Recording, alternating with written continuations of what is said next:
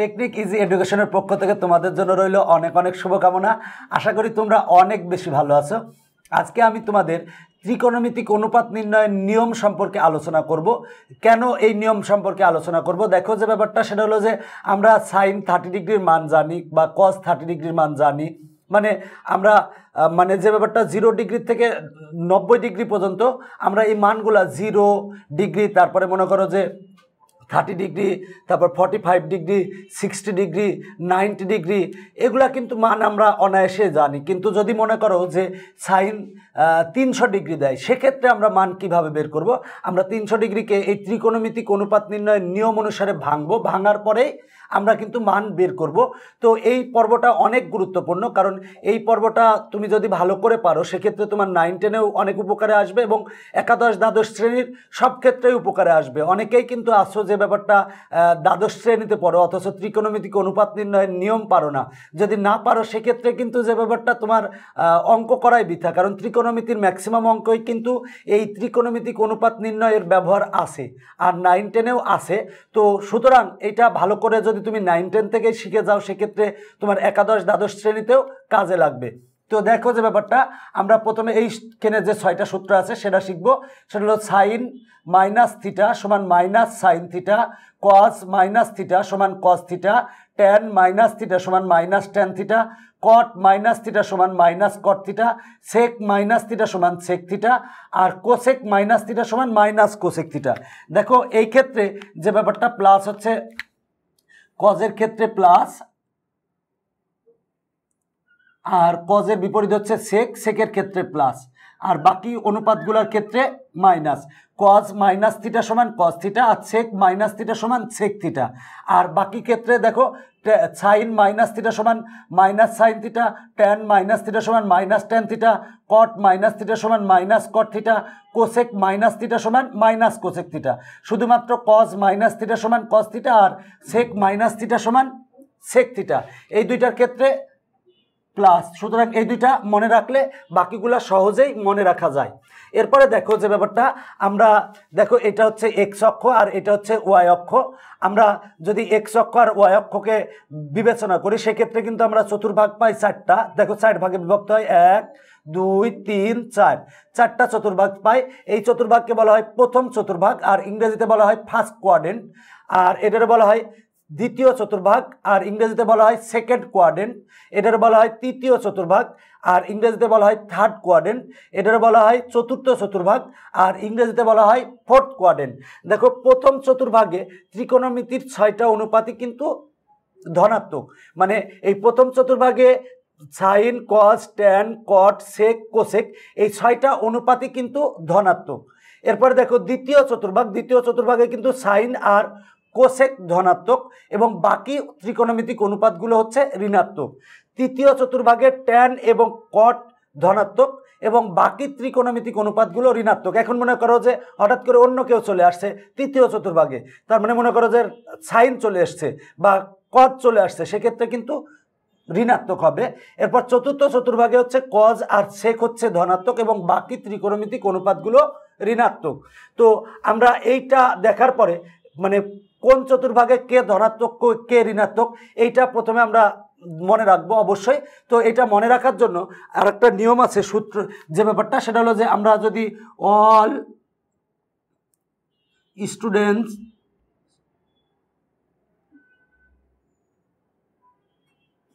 Take care, দেখো all students take care, দেখো all বলতে প্রথম চতুর্ভাগের ত্রিকোণমিতির সবগুলো অনুপাতই হচ্ছে ধনাত্মক। দেখো প্রথম চতুর্ভাগের ত্রিকোণমিতির 6টা অনুপাতই হচ্ছে ধনাত্মক। এরপর দেখো স্টুডেন্টসের আমরা এস যদি নিই, দেখো এস যদি নিই তাহলে দেখো যে ব্যাপারটা সেটা হলো যে স্টুডেন্টের এস আমার দ্বিতীয় চতুর্ভাগে সাইন এবং সাইনের বিপরীত হচ্ছে কোসেক। দ্বিতীয় চতুর্ভাগে সাইন এবং কোসেক হচ্ছে ধনাত্মক আর বাকি ত্রিকোণমিতিক অনুপাতগুলো ঋণাত্মক। তৃতীয় দেখো এখানে তৃতীয় ওয়ার্ড হচ্ছে টেক, টেকের প্রথম যে বর্ণটা আছে সেটা হলো যে টি। দেখো তৃতীয় চতুর্ভাগে টি দিয়ে হচ্ছে ট্যান আর ট্যানের বিপরীত হচ্ছে কট। দেখো তৃতীয় চতুর্ভাগে ট্যান আর কট হচ্ছে ধনাত্মক এবং বাকি অনুপাতগুলো ঋণাত্মক। এরপর দেখো কেয়ারের সি, দেখো আমার চতুর্থ চতুর্ভাগে সি দিয়ে হচ্ছে কজ এবং কজের বিপরীতে হচ্ছে সেক। চতুর্থ চতুর্ভাগে কজ এবং সেক হচ্ছে ধনাত্মক এবং বাকি ত্রিকোণমিতিক অনুপাতগুলো ঋণাত্মক। তুমি এইটা যদি মনে রাখো তাহলে এই কোন চতুর্ভাগে কোনটা ধনাত্মক কোনটা ঋণাত্মক সেটা তুমি সহজেই মনে রাখতে পারবা। মনে রাখবা যে প্রথম চতুর্ভাগে ত্রিকোণমিতির সবগুলো অনুপাতই ধনাত্মক, দ্বিতীয় চতুর্ভাগে সাইন এবং কোসেক ধনাত্মক এবং বাকি অনুপাতগুলো ঋণাত্মক, তৃতীয় চতুর্ভাগে ট্যান এবং কট ধনাত্মক এবং বাকি ত্রিকোণমিতিক অনুপাতগুলো ঋণাত্মক, চতুর্থ চতুর্ভাগে কজ এবং সেক ধনাত্মক এবং বাকি ত্রিকোণমিতিক অনুপাতগুলো ঋণাত্মক।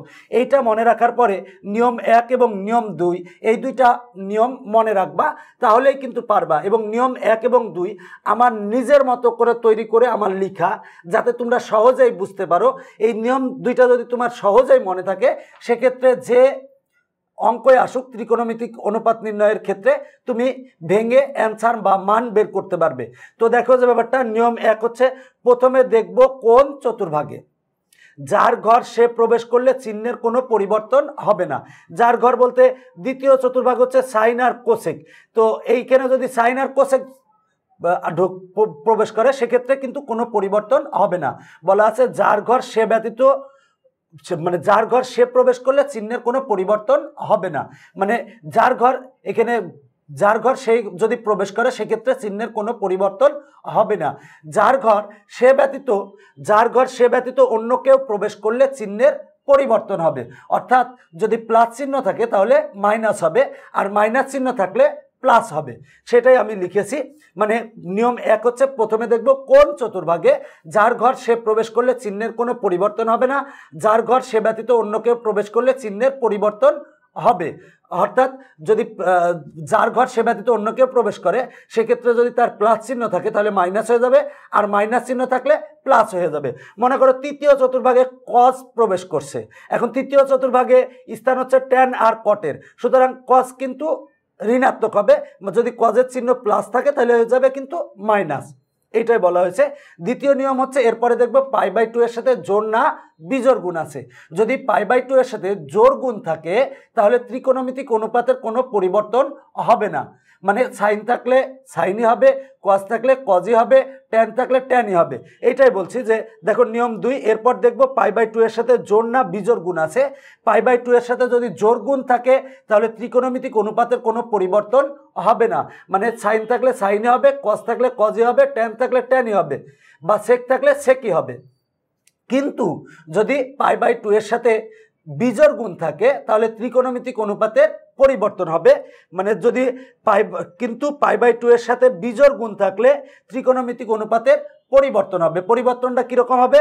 সাইন থাকলে কজ হবে এবং কজ থাকলে সাইন হবে, ট্যান থাকলে কট হবে আর কট থাকলে ট্যান হবে, সেক থাকলে কোসেক হবে আর কোসেক থাকলে সেক হবে। আসো আমরা একটা উদাহরণ দিয়ে বুঝাই তোমাদের। সেটা হলো, মনে করো সাইন π/2 গুণ 3 মাইনাস আসে, মনে করো π/6 আছে সাপোজ। তো আমরা আগে সহজ উদাহরণ দিয়ে বোঝানোর চেষ্টা করতেছি। দেখো যে ব্যাপারটা, তো এইটার ক্ষেত্রে আমরা নিয়ম 1 প্রথমে দেখব। নিয়ম 1 হচ্ছে চিহ্নের নিয়ম, প্লাস হবে না মাইনাস হবে, মানে কোন ঘরে প্রবেশ করছে সেই অনুসারে প্লাস হবে না মাইনাস হবে। নিয়ম 1 হচ্ছে যে কোন চতুর্ভাগে, মানে প্রথমে দেখব কোন চতুর্ভাগে যার ঘর সে প্রবেশ করলে চিহ্নের কোনো পরিবর্তন হবে না, যার ঘর সে ব্যতীত অন্য কেউ প্রবেশ করলে চিহ্নের পরিবর্তন হবে। দেখো যে ব্যাপারটা, সেটা হলো যে আমার যাত্রা শুরু এখান থেকে। এখন দেখো π/2 গুণ 3, π/2 মানে হচ্ছে 90 ডিগ্রি, মানে 3 ঘর যাবে π/2, এটা হচ্ছে 90 ডিগ্রি মানে π/2। এরপরে আবার π/2, মানে এইখানে আসলে কিন্তু π/2 গুণ 2 হবে, মানে পাই হবে। দেখো π/2 গুণ 3 আছে, মানে 3 ঘর যাবে, তার মানে 1 2 3 এইখানে কিন্তু আছে, শুরু কিন্তু এইখান থেকে মনে রাখবা, এইখান থেকে শুরু হবে, 3 ঘর গেছে 1 2 3। যদি প্লাস হয় তাহলে সামনের ঘর হবে আর মাইনাস হলে পিছনের দিক হবে, তবে এটা কিন্তু ঘড়ির কাঁটার বিপরীতে ঘুরবে। তো দেখো যে ব্যাপারটা, 3 ঘর গেছে এইখানে আছে। এখন যেহেতু দেখো মাইনাস আছে, তার মানে মাইনাস হলে আগের ঘর, প্লাস হলে পরের ঘর, যেহেতু মাইনাস আছে তার মানে এই ঘর হবে। এই ঘর হচ্ছে তৃতীয় চতুর্ভাগ। তৃতীয় চতুর্ভাগে স্থান কার কার? ট্যান আর কট। দেখো প্রবেশ করছে কিন্তু সাইন, তার মানে যার ঘরে সে প্রবেশ করে নাই। যদি প্রবেশ না করে তাহলে চিহ্ন আছে প্লাস, তাহলে হবে হচ্ছে মাইনাস। প্রথম নিয়ম দেখা শেষ। প্রথম নিয়মটা ছিল কোন চতুর্ভাগে প্রবেশ করছে? প্রবেশ করছে হচ্ছে তৃতীয় চতুর্ভাগে। তৃতীয় চতুর্ভাগে কার কার স্থান? তৃতীয় চতুর্ভাগে স্থান হচ্ছে টেন আর কট, কিন্তু প্রবেশ করছে কে? সাইন। সুতরাং যে ব্যাপারটা প্লাস চিহ্ন ছিল হবে মাইনাস। এবার দ্বিতীয় নিয়মটা দেখব। দ্বিতীয় নিয়মটা হচ্ছে π/2 এর সাথে জোড় না বিজোড় গুণ আছে। দেখো π/2 এর সাথে 3 গুণ আছে, 3 হচ্ছে বিজোড় সংখ্যা। যদি বিজোড় গুণ থাকে, যদি জোড় গুণ থাকে তাহলে সাইন থাকলে সাইন হবে বা কস থাকলে কসই হবে, কিন্তু এখানে π/2 এর সাথে 3 গুণ আছে, 3 হচ্ছে বিজোড়। যেহেতু বিজোড় গুণ আছে তাহলে যে ব্যাপারটা সেটা হলো যে আমার যদি বিজোড় গুণ থাকে তাহলে সাইন থাকলে কস হবে। তো দেখো আমার যেহেতু সাইন আছে তার মানে হবে হচ্ছে কস। আর কস হওয়ার পরে যে ব্যাপারটা এইটুক বাদ চলে যাবে, এখান থেকে এইটুক বাদ চলে যাবে, বাদ চলে যায়, এইখান যেটা থাকবে সেটা হবে। তো এখানে আছে দেখো π/6, তার মানে π/6 লিখলাম। এবার দেখো cos π/6, cos π/6 এর মান জানি আমরা √3/2। এটা হচ্ছে আমার অ্যান্সার। দেখো যে ব্যাপারটা আমি এইটা বুঝিয়েছি, তবে যে ব্যাপারটা আমরা একটু ডিগ্রিতে বুঝাই, দেখো এটা আমরা রেডিয়ানে বুঝিয়েছি, ডিগ্রিতে যদি বুঝাই, এখন দেখো বলা হলো যে cos 300 ডিগ্রির মান বের করো, cos 300 ডিগ্রির মান বের করো। তো দেখো আমরা 300 ডিগ্রির মান বের করার জন্য আমরা প্রথমে যে ব্যাপারটা সেটা হলো যে π/2 মানে 90 ডিগ্রির জোড় বা বিজোড় গুণিতক আকারে লিখবো। তাহলে cos যদি আমরা লিখি তাহলে লিখবো হচ্ছে 90 ডিগ্রি গুণ 3, তার মানে দেখো 90 গুণ 3 তাহলে হয় 270, 90 আর 3 গুণ করলে হয় 270 যোগ 30। তুমি আরেকটা কথা আমাকে বলতে পারো যে এটা তো আমরা এরকমও লিখতে পারতাম 90 গুণ 4 আর বিয়োগ হচ্ছে 60, সেক্ষেত্রেও সমস্যা হতো না, একই অ্যান্সার আসবে। তো আমি সেটাও দেখাবো। দেখো যদি আমরা লিখি cos 90 ডিগ্রি গুণ 4 যোগ বিয়োগ 60 ডিগ্রি, দেখো 90 গুণ 4 সমান হয় হচ্ছে 360, 360 ডিগ্রি থেকে 60 ডিগ্রি বিয়োগ করলে 300 ডিগ্রি হয়। এইটা লিখলেও যা অ্যান্সার হবে, এইটা লিখলেও তাই অ্যান্সার হবে। কিভাবে অ্যান্সার একই হবে আমি সেটা তোমাদের দেখাবো। তো দেখো আমরা অলরেডি যে ব্যাপারটা আমার এইখানে যে কোণটা থাকবে অল টাইম মনে রাখবা, এই কোণটা আমরা মানে 0 ডিগ্রির থেকে 90 ডিগ্রি এর মাঝে লিখবো, বা 0 ডিগ্রি লিখবো বা 90 ডিগ্রি লিখবো বা এর ভিতরে লিখবো। 0 ডিগ্রি থেকে 90 ডিগ্রি এই কোণটা হবে, মানে এই কোণটা আমরা চেষ্টা করবো যে সবসময়, কারণ কি এইটাই আমার বেরোবে। আর এইখানে আমরা 90 ডিগ্রির বা π/2 এর জোড় বা বিজোড় গুণিতক আকারে লিখবো যেভাবে আসে। তো আমরা এইটা ভাঙার ক্ষেত্রে আমরা প্রথমে দেখব কোন চতুর্ভাগে অবস্থান করবে, মানে নিয়ম 1 দেখব। নিয়ম 1 হচ্ছে কোন চতুর্ভাগে অবস্থান করবে, প্রথমে দেখব কোন চতুর্ভাগে। তো দেখো আমার যাত্রা শুরু এইখান থেকে, দেখো এইখান থেকে, অনেকে কিন্তু 1 2 এইভাবে গুণো, তা না, এইখান থেকে দেখো 90 গুণ 3 তার মানে 1 2 3। এবার দেখো প্লাস থাকলে সামনের ঘর, মাইনাস থাকলে পিছনের ঘর। যেহেতু প্লাস আছে তার মানে সামনের ঘর, মানে চতুর্থ চতুর্ভাগে অবস্থান করবে। দেখো চতুর্থ চতুর্ভাগে কার কার স্থান? cos আর sec এর স্থান। প্রথম নিয়মটা ছিল কোন চতুর্ভাগে, যার ঘর সে প্রবেশ করলে চিহ্নের কোনো পরিবর্তন হবে না, যার ঘর সে ব্যতীত অন্য কেউ প্রবেশ করলে চিহ্নের পরিবর্তন হবে। দেখো চতুর্থ চতুর্ভাগে কিন্তু আমার স্থান হচ্ছে, চতুর্থ চতুর্ভাগ হচ্ছে ঘর হচ্ছে cos আর sec এর, আমার প্রবেশ করছে কিন্তু cosই, যার ঘর সেই প্রবেশ করছে। সুতরাং চিহ্নের কোনো পরিবর্তন হবে না, প্লাস চিহ্ন ছিল প্লাস চিহ্ন হবে, এখানে প্লাস ছিল প্লাসই দিলাম, আমরা প্লাস চিহ্ন দিয়ে দিই, তাহলে ভালো বুঝবে। প্লাস চিহ্ন দিলেও হয়, না দিলেও হয়। এরপর আমরা দেখো প্রথম নিয়ম দেখছি, এরপর দ্বিতীয় নিয়ম দেখব। এরপর দেখব 90 ডিগ্রির সাথে জোড় না বিজোড় গুণ আছে। দেখো 90 ডিগ্রির সাথে 3 গুণ আছে, 3 হচ্ছে জোড়, বিজোড়। যেহেতু 3 বিজোড় সংখ্যা, সুতরাং যে ব্যাপারটা যদি জোড় গুণ থাকতো তাহলে cos ছিল cosই হতো। যেহেতু বিজোড় গুণ আছে সুতরাং ত্রিকোণমিতিক অনুপাতের পরিবর্তন হবে, মানে cos ছিল sin হবে, তার মানে cos ছিল হবে হচ্ছে sin। আর এইটুক বাদ চলে যাবে, বাদ চলে যায় হবে হচ্ছে এইটুক। দেখো এইটুক বাদ চলে যায় হবে 30 ডিগ্রি। আমরা জানি sin 30 ডিগ্রির মান, দেখো আমরা sin 30 ডিগ্রির মান জানি হাফ, তার মানে এটা cos 300 ডিগ্রির মান হচ্ছে হাফ। এমনি দেখো আমরা নর্মালি কিন্তু 300 ডিগ্রির মান জানি না, কিন্তু আমরা ত্রিকোণমিতিক অনুপাত নির্ণয়ের নিয়মের সাহায্যে আমরা cos 300 ডিগ্রির মান আমরা বের করছি হাফ। এরপরে দেখো আমরা যদি এইটার ক্ষেত্রে একই জিনিস কিন্তু আমরা এইটার ক্ষেত্রে বের করলে কিন্তু আমার হাফই অ্যান্সার আসবে। কিভাবে আসবে দেখো আমি দেখাই একটু। প্রথমে দেখব মানে প্রথমে আমরা নিয়ম 1 ফলো করব। প্রথমে দেখব কোন চতুর্ভাগে যার ঘর সে প্রবেশ করলে চিহ্নের কোনো পরিবর্তন হবে না, যার ঘর সে ব্যতীত অন্য কেউ প্রবেশ করলে চিহ্নের পরিবর্তন হবে। দেখো যাত্রা শুরু এইখান থেকে। তো দেখো 90 গুণ 4 মানে 4 ঘর যাবে 1 2 3 4। যদি প্লাস হয় তাহলে সামনের ঘর, মাইনাস হলে পিছনের ঘর। যেহেতু মাইনাস আছে, মাইনাস 60 ডিগ্রি আছে, তার মানে 4 নাম্বার ঘরে অবস্থান করবে। দেখো 4 নাম্বার ঘর হচ্ছে কজ আর সেক আছে, কিন্তু কজ তার মানে যার ঘরে সে প্রবেশ করছে, সুতরাং প্লাস চিহ্ন ছিল, হবে কিন্তু প্লাস চিহ্নই। এরপর আমরা দ্বিতীয় নিয়ম দেখব। 90 ডিগ্রির সাথে জোড় না বিজোড় গুণ আছে। দেখো 90 ডিগ্রির সাথে 4 গুণ আছে, 4 হচ্ছে জোড় সংখ্যা, যেহেতু জোড় গুণ আছে সুতরাং ত্রিকোণমিতিক অনুপাতের কোনো পরিবর্তন হবে না, মানে কজ ছিল কজই হবে। এবার এইটুক বাদ চলে যাবে। দেখো এইটুক বাদ চলে যাবে। অনেকের ধারণা এখানকার মাইনাস হয়তো আগে আসে, তা না, এটা আসলে আগে আসে না। দেখো এইটুক বাদ চলে যাবে, বাদ চলে যাবে হবে হচ্ছে 60 ডিগ্রি। দেখো cos 60 ডিগ্রি, cos 60 ডিগ্রির মান হচ্ছে হাফ। দেখো আমরা অ্যান্সার পেলাম হাফ। দেখো আমরা এই ক্ষেত্রে পেয়েছি হাফ, এই ক্ষেত্রেও হাফ পেয়েছি। তুমি যেভাবেই করো অ্যান্সার কিন্তু তোমার একই আসবে। তো দেখো নর্মালি আমরা কিন্তু cos 300 ডিগ্রির মান বের করতে পারি না। আমরা কিন্তু যে ব্যাপারটা ত্রিকোণমিতিক অনুপাত নির্ণয়ের নিয়মের সাহায্যে কিন্তু আমরা 300 ডিগ্রির মান হাফ পেয়েছি। এইভাবে হাফ পেয়েছি, আবার এইভাবে হাফ পেয়েছি। তুমি যেভাবেই করো কোনো সমস্যা নাই। আমরা আরও কিছু দেখবো, উদাহরণ দেখবো। দেখো যে ব্যাপারটা মনে করো সেক 90 ডিগ্রি প্লাস থিটা আছে, এইটা আছে, সেক্ষেত্রে আমরা কি করব। দেখো যে ব্যাপারটা আমরা প্রথমে দেখব হচ্ছে নিয়ম 1 দেখবো, এরপর নিয়ম 2 দেখবো। প্রথম নিয়ম হচ্ছে কোন চতুর্ভাগে মানে প্লাস হবে কি মাইনাস হবে সেইটা আগে আমরা বিবেচনা করব, এই জন্য দেখব কোন চতুর্ভাগে। তো দেখো আমরা দেখি কোন চতুর্ভাগে, যাত্রা শুরু এইখান থেকে। এবার দেখো ঘড়ির কাঁটার বিপরীতে যাবে 90 ডিগ্রি প্লাস থিটা, তার মানে এইখানে গেছে। এরপরে দেখো যে ব্যাপারটা এখানে আছে, যদি প্লাস হয় তাহলে সামনের ঘর, মাইনাস হলে পিছনের ঘর। দেখো প্লাস থিটা আছে, তার মানে এই ঘর দ্বিতীয় ঘর। তো দ্বিতীয় চতুর্ভাগ, দেখো দ্বিতীয় চতুর্ভাগে কার কার স্থান, সাইন আর কোসেকের স্থান গেছে কিন্তু সেক।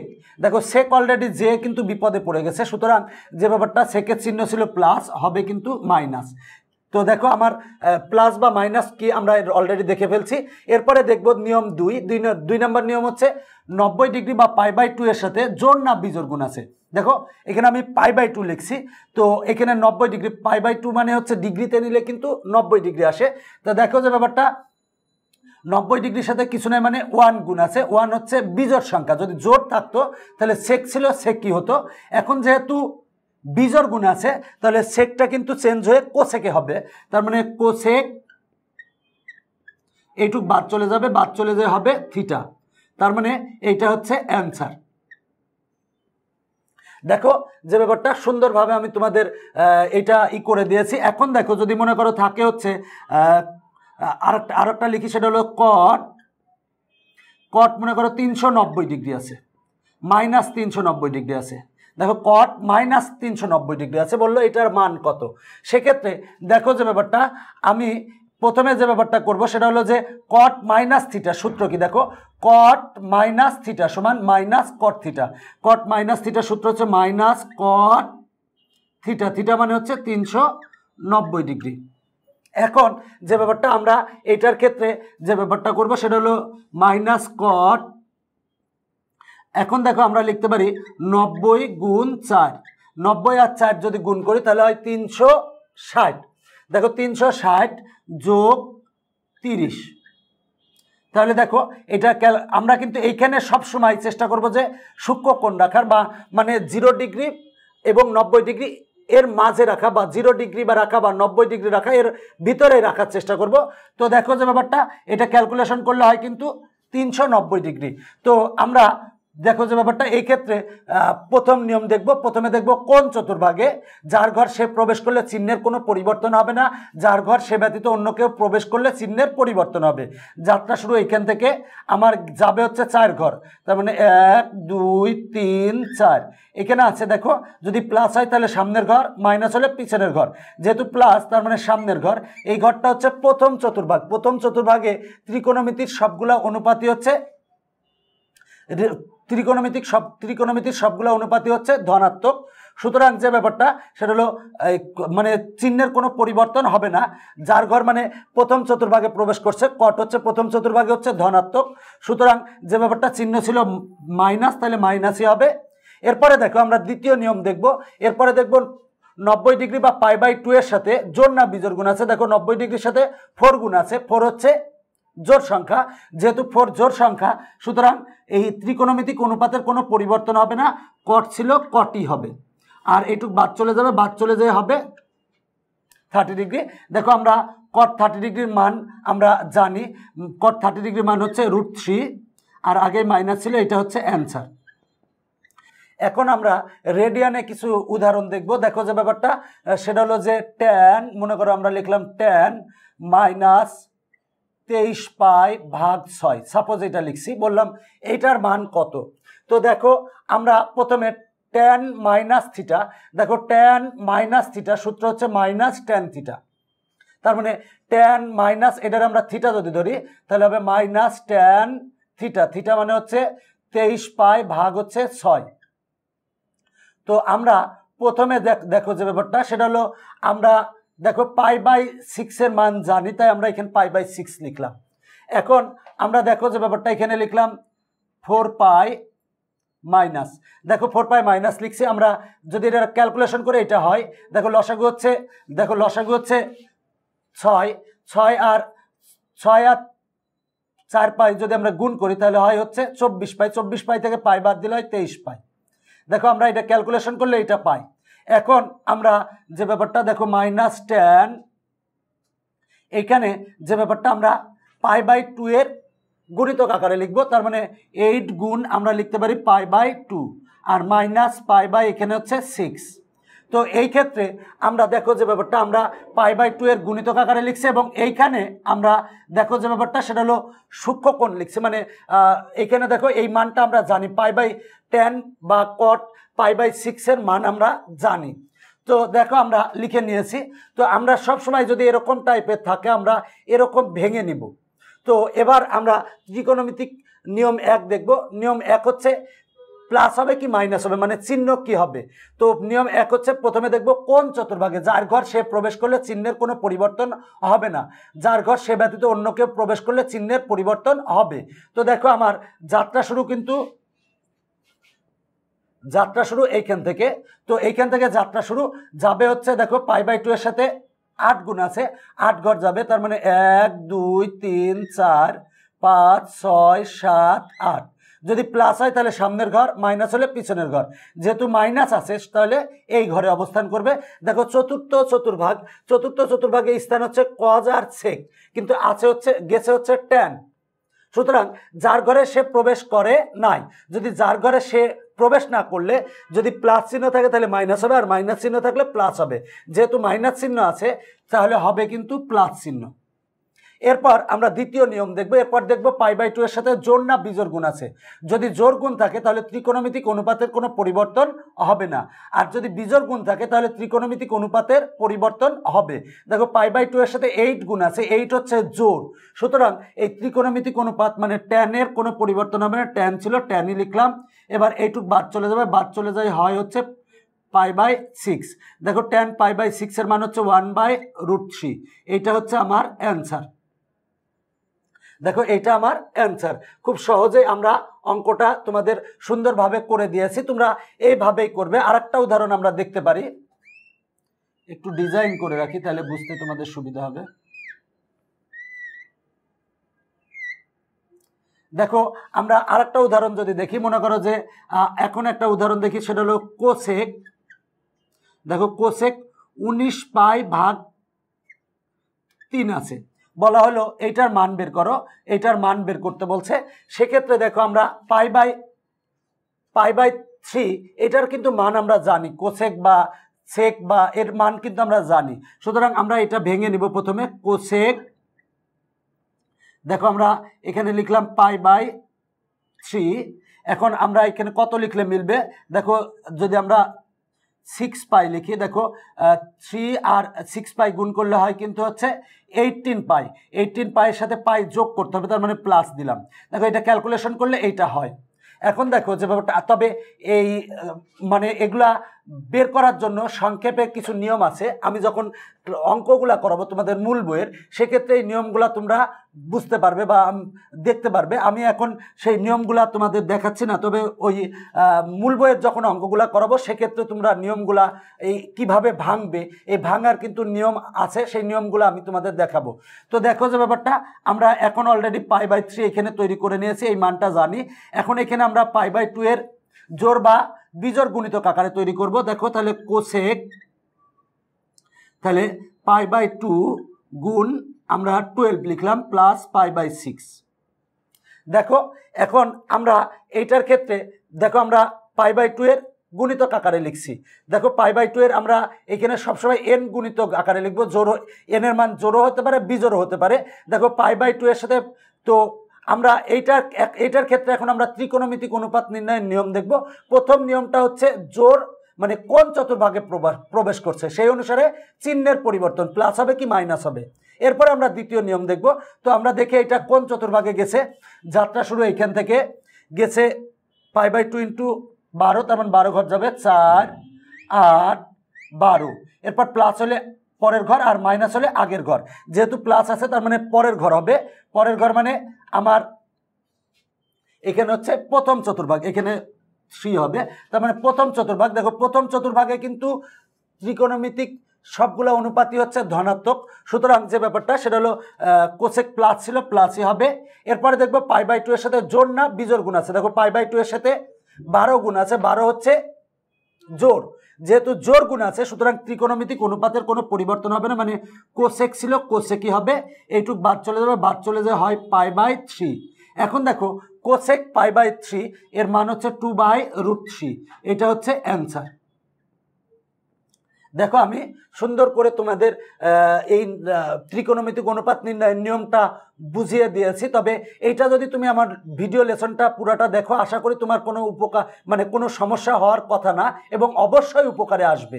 এবং যে ব্যাপারটা, এই নিয়মগুলো যদি জেনে থাকো সেক্ষেত্রে কিন্তু তোমার পরবর্তীতেও কাজে লাগবে। বিশেষ করে তোমার নবম দশম একাদশ দ্বাদশে উচ্চতর গণিতে কিন্তু প্রায় ক্ষেত্রেই কাজে লাগে। এবং নবম দশমে তোমাদের যে অনুশীলনে আছে ত্রিকোণমিতির 8.3, সেইখানেও কিন্তু অনেক কাজে লাগে। সুতরাং এইটা তোমরা ভালো করে দেখবে, এবং যদি পারো ভিডিওটা 2-3 বার দেখবে, দেখলে তোমাদের অনেক উপকারে আসবে। এবং এই ত্রিকোণমিতিক অনুপাত নির্ণয় সম্পর্কে যে সমস্যাগুলো সেগুলো আশা করি থাকবে না। তো আমি আশা করি যে তুমি যদি এই ভিডিওটা সম্পূর্ণ দেখো সেক্ষেত্রে ত্রিকোণমিতিক অনুপাত নির্ণয়ের আর কোনো সমস্যা থাকার কথা না। আর এত কিছু পরিশ্রম শুধু তোমাদের জন্য, যদি মানে তোমাদের উপকারে আসে সেক্ষেত্রে আমাদের পরিশ্রম সার্থক হবে। তো আমি পরবর্তীতে নতুন কোনো ভিডিও লেসন নিয়ে তোমাদের সামনে হাজির হব। তোমরা সবাই ভালো থাকবা। আজকের মতো এখানেই বাই বাই।